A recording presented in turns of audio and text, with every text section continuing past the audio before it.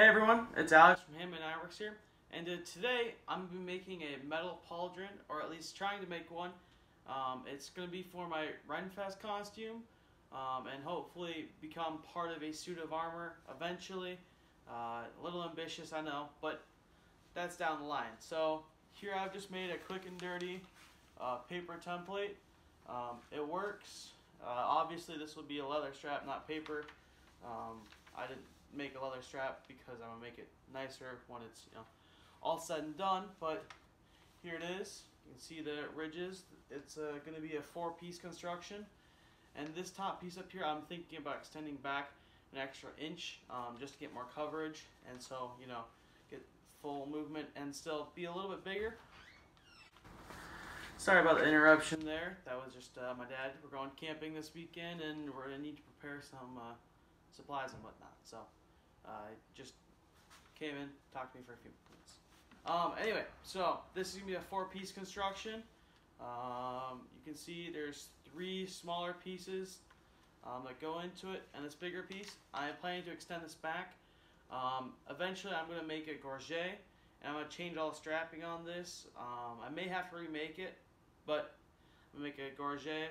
I'm gonna make 2 pauldrons that come off of it. But that's down the line. For right now, I just want the pauldron, the cool part. So yeah, so I'm gonna get to working on this. I'll bring you guys along. I haven't made too much armor before. I've attempted to make a gauntlet before. I'm not even sure where that went. I'm sure it got scrapped. I got crap everywhere. I don't even know where it went. But there was finger pieces that moved, and I just never finished it because I personally didn't really like how it went, and planning on buying a template eventually. If you guys haven't seen templates, go check out David Guyton. He's got templates for everything. This is kind of my own template. His template for the pauldron is a lot more elaborate, and it requires a dishing stump, which I don't have. I will in the future. I just don't currently have it, and I need this for like a week from now. So I'm gonna make it. Alright guys, so the first step in this process is actually to make yourself a template, or to purchase a template. And I made this all myself. I just used some basic printer paper. I laid this all out. I went off some designs I found online. I had pictures I found online, and I figured I can make something similar to that effect. And so this all ripples and whatnot to flex with the arm. And this is the big shoulder piece. But the big thing is to find yourself some sheet metal. So this was actually gifted to me. I think it's from some ventilation or something. Whoops. I have even more sheet metal down here, and it's causing an avalanche. But I'm not sure if anyone's been in HVAC and if they know anything, or if they know what this means. This used to be like a big box with a bunch of holes in it. I believe it was ventilation. I could be wrong. But that's what I'll be using for this project. As you can see, this piece is big enough to accommodate this bigger piece. And it can take maybe a smaller piece, probably not. But I have a lot more sheet metal. And if you guys aren't lucky enough to score an awesome piece of sheet metal like this, go to your local Home Depot, go to your Lowe's. In that kind of steel section, there should be like a bunch of loose steel, like bars, square tube, angle iron, all that stuff. They usually sell sheet metal with this. Now I have no idea what gauge this is. If I were to guess, it's probably like 20 gauge, maybe like 22 gauge. It's decent, and it's gonna be a costume piece. It's not like I'm gonna be fighting people in it, and if I was gonna be fighting people in it, I think they used to do something different for that particular armor pieces. But this is just something I'm making, and I'll be making out of the stuff I have. So I'm gonna start with this piece right here. This is what I'm gonna be making the big shoulder piece out of, and then once you've found a piece of steel that's gonna work, you need to find something to mark it with. And so I know I have a nice marker around here somewhere. So I'm going to find that and be back with you guys. Alright, to everyone, So I'm back, and I was actually able to find part of the gauntlet I was making, so I'm not sure. It's probably the middle finger, but you can see how I was making gauntlets, or trying to make a gauntlet like this. It's a very similar design to this, and I think this would have worked well if I'd known what I was doing, but clearly I hadn't, and so I never finished it. If you want tutorials on how to make gauntlets, like I said, David Guyton, he makes a ton of great tutorials on gauntlets. Alright, so I also was able to find my marking, Sharpie permanent marker. It's a permanent marker. It doesn't say permanent marker. It's not a Sharpie brand. I'm not even sure where I would have got this. But this is the best marker I've ever found for marking any kind of metal, really. It's like a super permanent marker, and it smells god awful. So that's the best I've ever found. So that's what I'll be using today. And on this template, I'm just going to disassemble it because I need the individual pieces to lay out and make. Ripping those off. This is just the crappy arm strap. I'll honestly just crumple this up and chuck it in the bin. But yeah, so I'm gonna be taking if you guys got, so I'm just taking this and I'm just gonna snip them. If you guys are ever looking for the best scissor you can ever find, this is your friend right here, especially for cutting paper. It may leave a little bit of a funny groove or like lines across it, but that's just because of this groove. I don't even know how to describe it. But I'm just using some basic tin snips. I'm just going to be using the back of this plate because it is flat. And this does fit perfectly. This is just a full-size sheet of paper, so I believe it's 11 inches. And yeah, so I'm just going to be straight up against the back of that plate.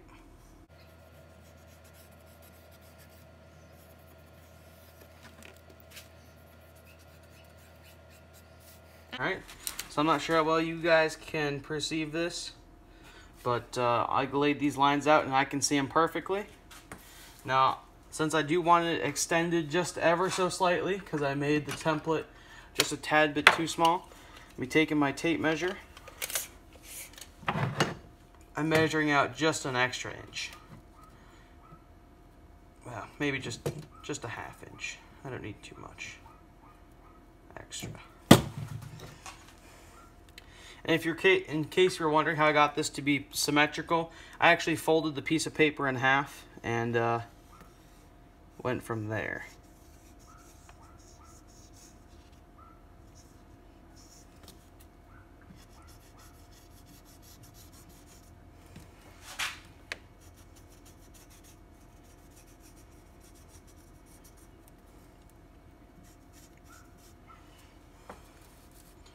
Alright, so if I take this out of the way, maybe, you can see how I got the line all drawn up.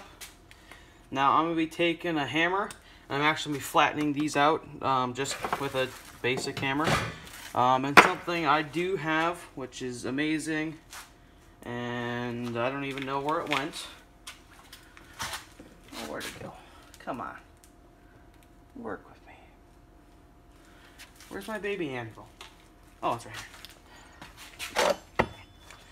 If you guys haven't got yourself a nice little bench baby anvil, I suggest finding one or finding something. Something I also have before I got this baby anvil is this was like a hot plate, or like this was just a plate to put something hot on, and my parents were getting rid of it. So if you took this and you could use it as like an anvil surface, just don't put nothing hot on it because it's got paint, and you don't want that to smoke up and chemicals and all that jazz. But if you find just something thick and durable, you can use that. So I'm gonna be taking just if you have your blacksmithing hammer, use that. But I'm just taking a nice Estwing.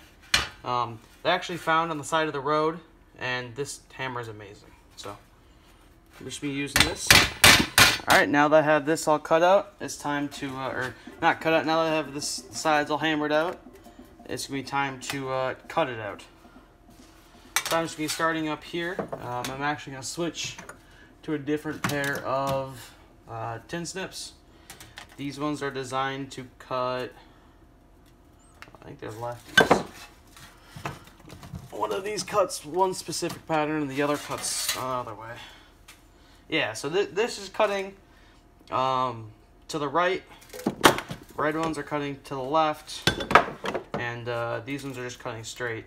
Though I would argue that these are, well, they're slightly different. Just ever so slightly different. I would argue that they're basically the same plier, but you know, or tin snip. Sorry, not pliers.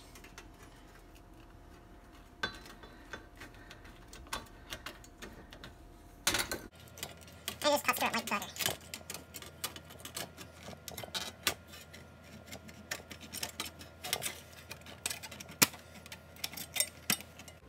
And if it ever gets too hard to work, just because this other piece is flaring out, I always make a relief cut.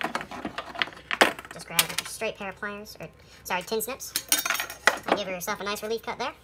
And so now you have, now I have this all cut out, and it's time to work in back the other way.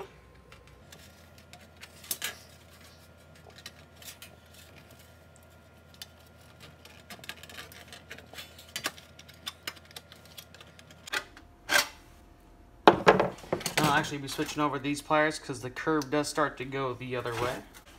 And actually, I think I'm making a relief cut into here because it's getting harder and harder to maneuver.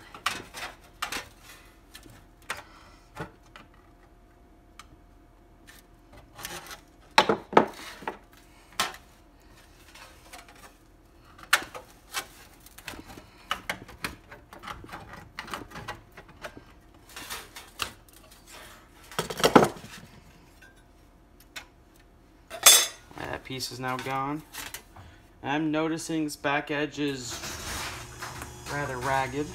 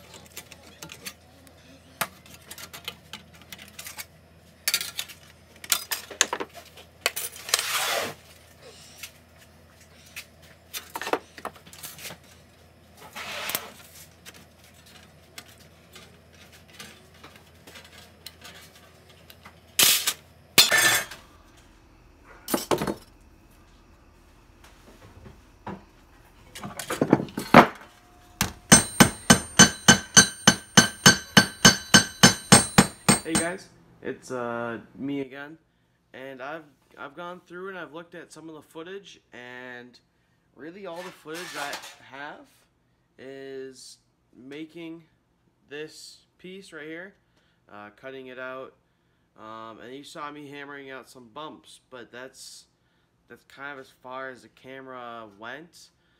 Otherwise, when I started doing the other work on it, the camera started to fall. Just because of the mount I had it on, so I've switched to a tripod.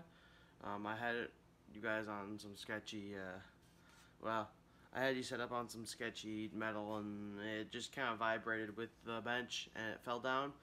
So all you really gotta see is me making this, but I will show you guys exactly what I did for this process. I'll show you bending the metal the way I did.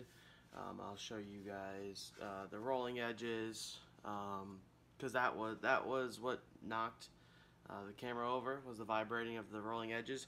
So guys, I have you on a tripod off the bench, a little ways away, so the vibrating shouldn't get to you. It may still vibrate the camera a little bit, but not too bad. And yeah, so I want to make sure you guys understand what I was doing and why I was doing it. The reason behind why I rolled these edges is so they have a lot more rigidity to them. So like, say something comes in, like if there was a sharp sword in combat, it would be thicker steel, I believe, and it was actually forged out hot because it was thicker steel. And these rolled edges would provide double the amount of iron or steel or whatever they were making their armor out of. So when they cut through it, they have to cut through twice as much material, but only on the edge, and so it provides a lot more resistance, and also it keeps the shape a lot better, or a lot more, because of the extra material there. So that's why you rolled the edges. I didn't roll these edges because well, I'm not skilled enough to do that, and I don't have the right tools to do that. Obviously I could do it impromptu and just freestyle it, but that's not what I'm going to do. I'm going to leave them raw because they look kind of cool anyway. And these edges were rolled, and I'll show you guys rolling the edges, and I'll show you guys bending the metal, which was not seen because my camera cut off and vibrated off, or like it just stopped recording at some point after or during this piece. So I went back, I was like, oh, I can show you guys rolling these edges. Well, no, I can't because the camera cut off. So I'm gonna show you guys rolling edges and bending the metal. Alright, so this is actually off the Forge Hood build. If you guys haven't seen that, go check it out. If I remember, I'll put a link in the top right, or top right's over here, I think. But yeah, so go check that out. And this is some thicker steel. If I remember correctly, this is 20 or 18 gauge, because you know, we were welding on it and we wanted it to be a little bit thicker. And yeah, so I'm gonna do the demonstration right on this. And you can see here that piece that's above the top pauldron was cut out of this chunk as well. So what I actually started off with was I made sure I could easily hammer with my right hand, with the hammer, and I started over the edge of the anvil, because you can see the anvil edge is right here. If you butt that up and you go even farther, I probably went about 1 centimeter out. I know most of us use imperial, but you can kind of guess a centimeter.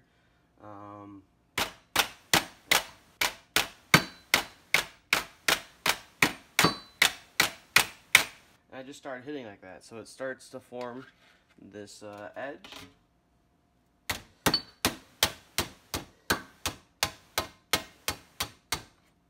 And so you see it starts to form a 90-degree bend, depending on your anvil.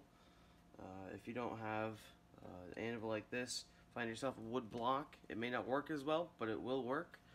Just a scrap 4x4. This is what I'm using to drill stuff into and leather working and all that stuff. You can see one of my first knives I made on this scrap, I actually pounded nails into leather. It was very crude, but it worked. So yeah. And so once you had, get this out of the shot, once you had this started, or once I had it started, I would come back and just work your way all up and down the piece.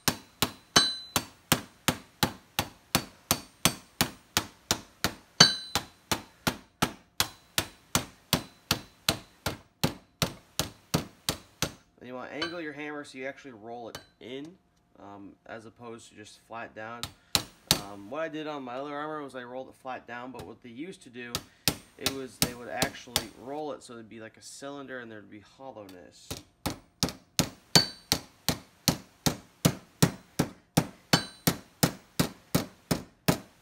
And this is where it where it would get the rigidity from is you would have this extra thickness along the side of it. I'm not sure you guys can see that, how it's a lot more thick, but it's hollow.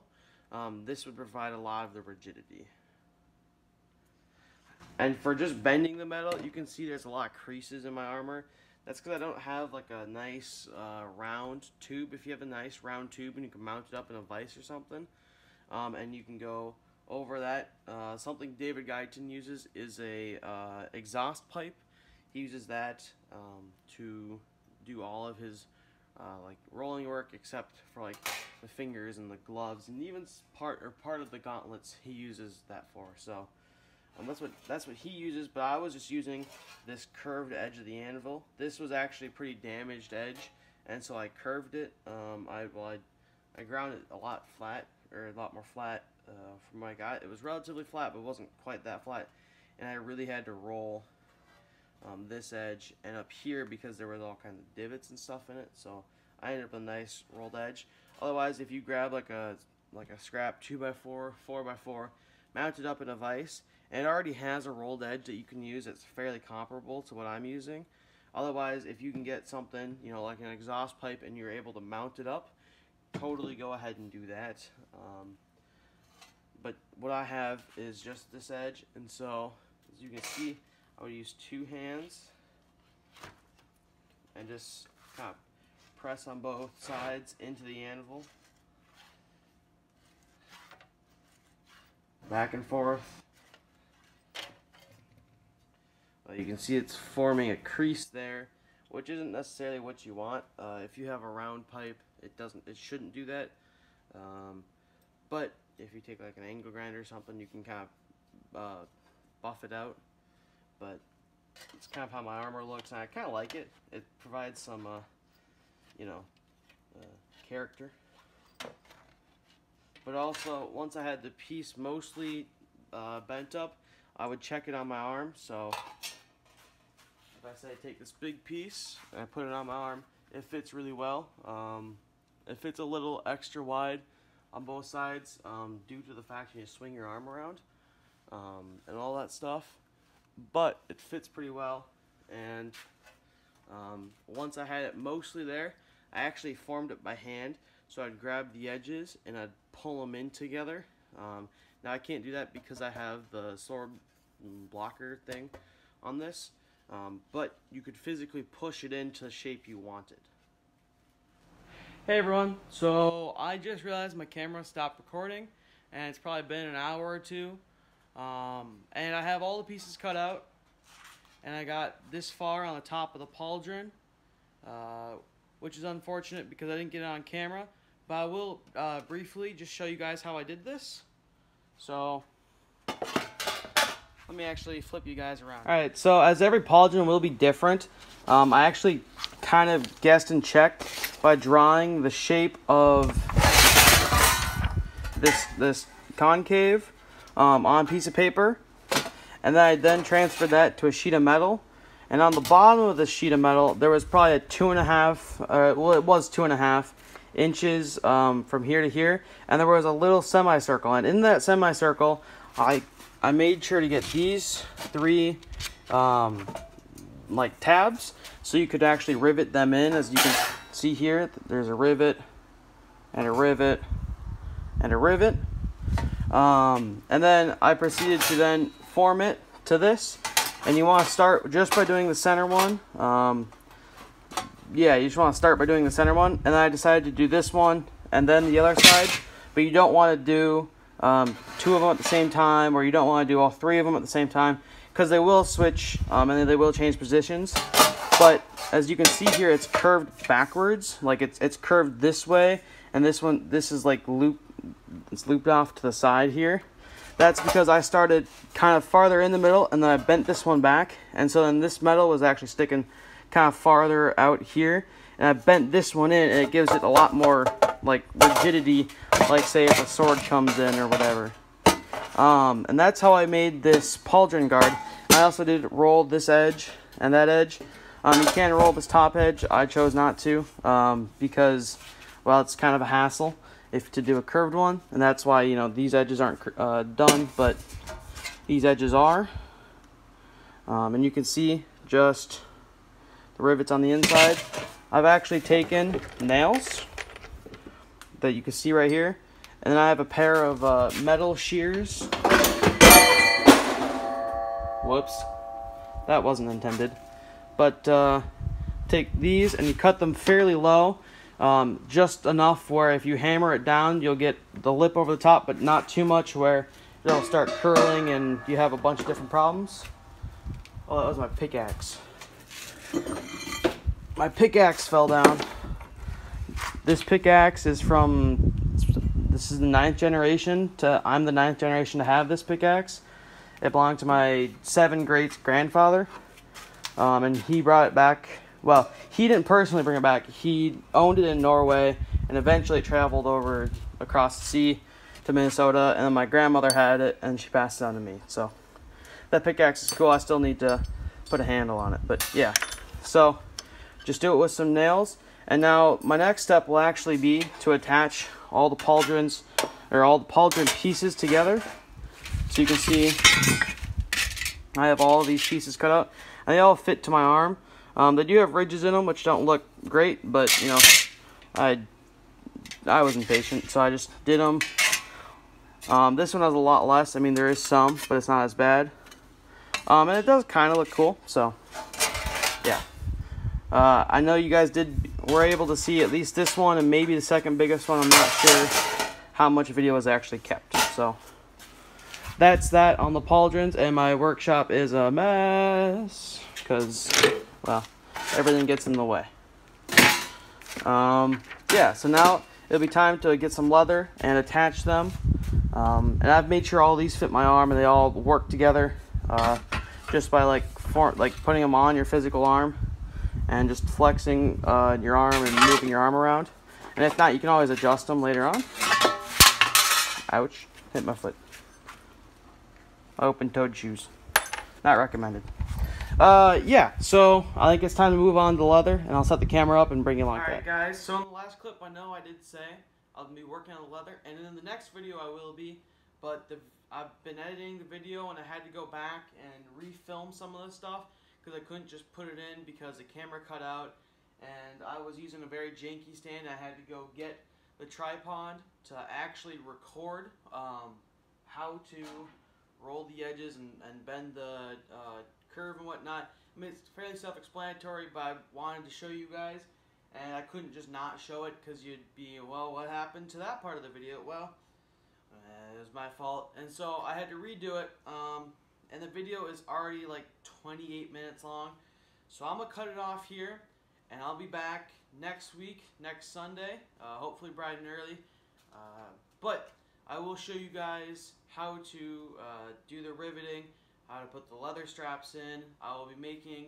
a little ring guard, or a little ring to go right here, fairly similar to the troll cross, but it'll be connecting the leather pieces, and you'll see all of that come together. And I'll show you guys exactly what I'm doing, and I'll make sure the camera records itself for all this stuff, because, well, I don't know, it'd be weird. But so I want to show you just this pieces quick. So I have this main one. This is the main shoulder guard, or main pauldron piece, and so it sticks out past my arm just a little bit. It'll sit right about here, and my plan is to actually maybe put a little bit of foam or something along this edge so it doesn't dig into me, like into my neck, because, well, it's gonna be being pulled this way. And also I have these 3 pieces. Now trying to put all 3 pieces on may be impossible, so I'm gonna just show you kind of the plan. So this will sit right about here, and then the next 2 will go even lower on my arm, but you can see, you know, how it kind of folds together and how it's looking. But yeah, so tune back in next week, check out all the leather working and all the finishing details, and I'll show you guys how I'm filling this crack in and painting it and the whole shebang. So yeah, so stick around, and I'll see you guys next week. Please drop a like, subscribe if you haven't already, and I'll see you all next time. Goodbye.